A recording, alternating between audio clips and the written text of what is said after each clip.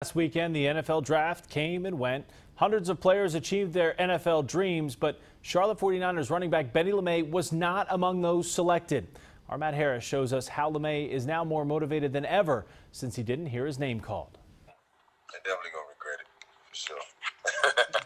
Doubt is nothing new to Benny LeMay. It just makes you work harder, and it gives you that motivation and that drive to be better and, have that chip on your shoulder like I've always had it. Despite being named MVP of the East-West Shrine Game and an invite to the NFL Combine, 255 names were called in the 2020 NFL Draft. Benny LeMay was not among them. It's nerve-wracking because you see all the other guys getting picked, and I wasn't fortunate enough to get picked, but I was definitely fortunate enough to receive a chance, with the Browns, and I'm grateful for that. So just ready to get to work. Benny chose to join the Cleveland Browns over a handful of NFL teams as an undrafted free agent. Well, they got two good backs right there, and Kareem Hunt, Nick Chubb, and I was finding myself open for a third spot. Just like when he runs the football, 10-5, touchdown! Benny's ultimate dream is not easy to tackle. Philip Lindsay is a great example of somebody who's undrafted and now is